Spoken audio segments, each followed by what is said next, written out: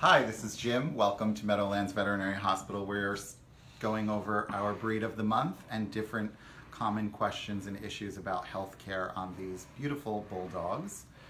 This is Andre, who has been making many videos with me and has done an okay job so far. So Andre isn't typical where bulldogs get with a very flaky, dry, crusty nose.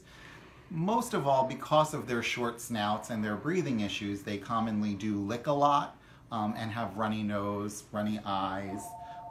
So their noses become very thickened and peeling. So Andre's isn't too bad because we do apply vitamin E once a day, which is you can buy a vitamin E capsule in any of your local CVS, Walgreens. You just poke a hole in it and you just apply a little bit to the nose lightly, just around. And it really does make a big difference.